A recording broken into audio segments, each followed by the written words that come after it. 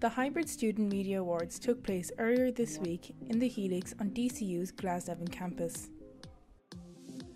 The annual event is organised by DCU's Media Production Society and it recognises talent in DCU student media.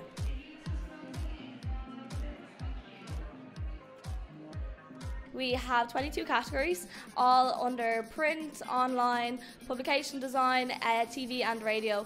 And yeah, it's pretty big anyway for any student to receive any award basically for the work that they've done, I think. And you can see it in them how happy they'd be and how happy they are for their friends to win an award.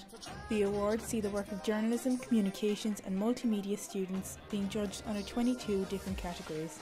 Categories include Sports Journalist of the Year, Photographer of the Year, DJ of the Year and many more. Each category is specifically judged by an individual media professional in the industry, and the winning student receives a hybrid plaque or recognition. Some of this year's judges included rugby analyst Brent Pope, Martina Fitzgerald from RTE and fashion photographer Alex Hutchinson. Personally, I think I'm probably out of a job within 3 years because they're all insanely talented, and I'm actually really jealous that I didn't go to school here. I would have loved to have actually grown up even in amongst all the love that you guys have for each other, and the encouragement is absolutely amazing. I never had that when I was in college. We were all assholes to each other. So. This is Emily Crowley for DCUtv News.